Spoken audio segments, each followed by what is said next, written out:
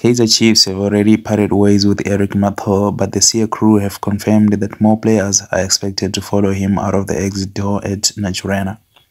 Biliat, who faced a drastic salary cut of at least 50%, is another player who could be bidding farewell to Amakhosi. Sabelo Khadebe is likely to be sent out on a loan for regular game time. Caleb Beminyimana, Cole Alexander Patchezo Ngange, and George Matlow are amongst the players who could make way due to lack of game time in Atazwane's preferred system. Austin Dube, who joined Kaizer Chiefs in 2021 on a 3-year contract with an option to extend with a further 2 years, is another player who is expected to leave the Glamour Boys.